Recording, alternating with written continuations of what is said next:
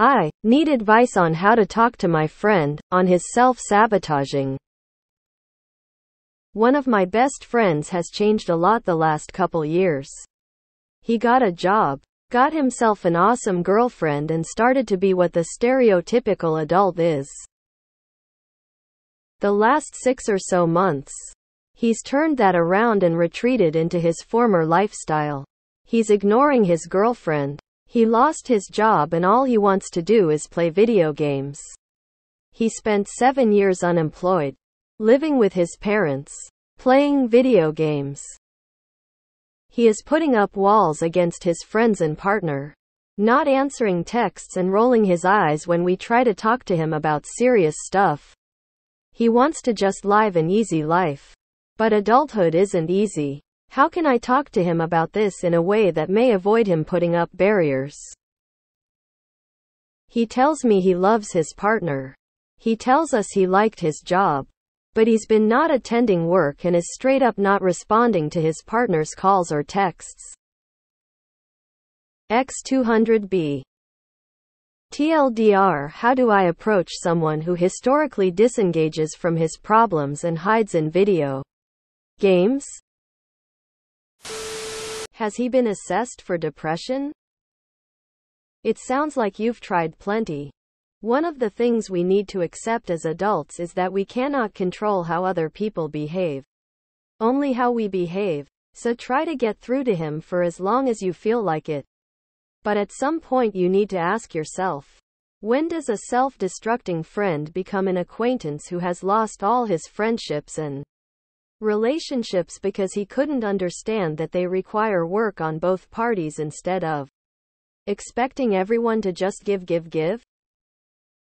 Meeting people where they are can be difficult. I'm fighting a similar battle with a close friend now and have found that listening and letting them come to me with questions gets the best results, but I've got no quick fix. And that kind of patience is a double-edged sword. What if they're too far gone by the time they realize you're a safe space? I don't have answers.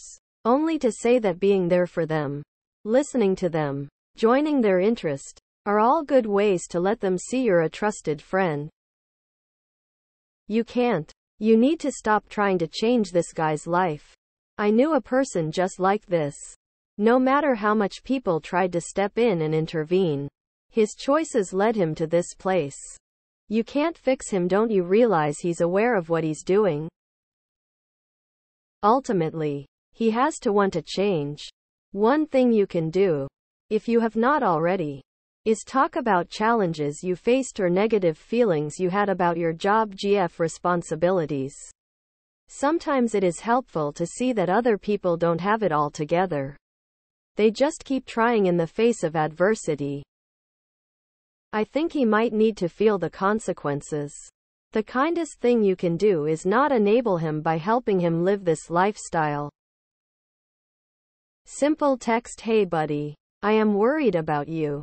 I want to help. So just know that I am around if you want to talk. You can't force someone to deal with their problems or get professional help.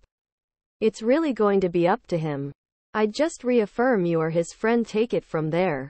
He may have to get a lot lower and lose more before he starts to cope again, which is painful to watch. Being non-judgmental and encouraging without trying to fix someone is really all you can do. You're a good friend. How is he supporting himself at 31 with no work? Maybe talk to his parents or GF or whoever is paying his bills. It's your friend's burden to bear. There's nothing you can do. Your friend has to help themselves, and if they don't want to, then you can't force it on them. Just be there for them and be patient. Don't be mean or try to say what they should or shouldn't do. You don't live their life, so you have no say in how they should live. Honestly, he's a grown fucking man. Let that shit go. I'm in a very similar situation with someone close to me. A lot of the time when I try to bring it up, he'll get very defensive. I think the best way to handle this is to let him figure it out himself. Because people always have that moment of realization, and there's not a lot we can do other than stick by and support them when the time comes. Intervention. Group up. If everyone says it at once, maybe he'll listen. This is intervention territory in my eyes. Are you aware of any potential addictions he may have?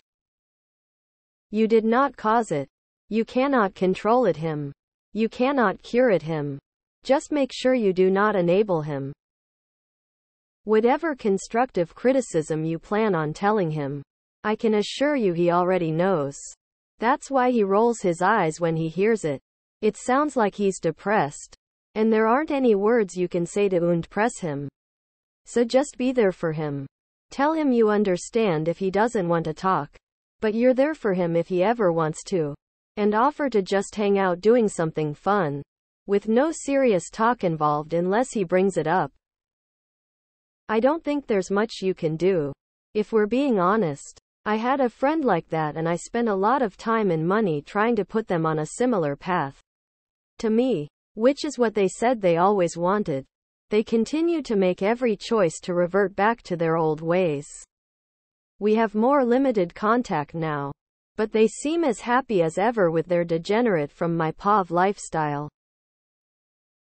If you can't understand why someone would want to shut themselves away into video games in this day and age, you'll probably never reach your friend. If you can't show empathy, he will never take your advice. Some people have different ideas of success. I for one find the 50-hour workweek travel all the time, start 6 businesses and have 7 hobbies. American dream exhausting and sounds horrible.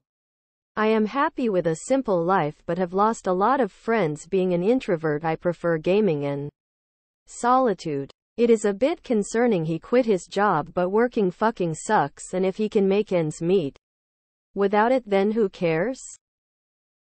If you love your friend, get with his girl and it'll enrage him into a massive life comeback.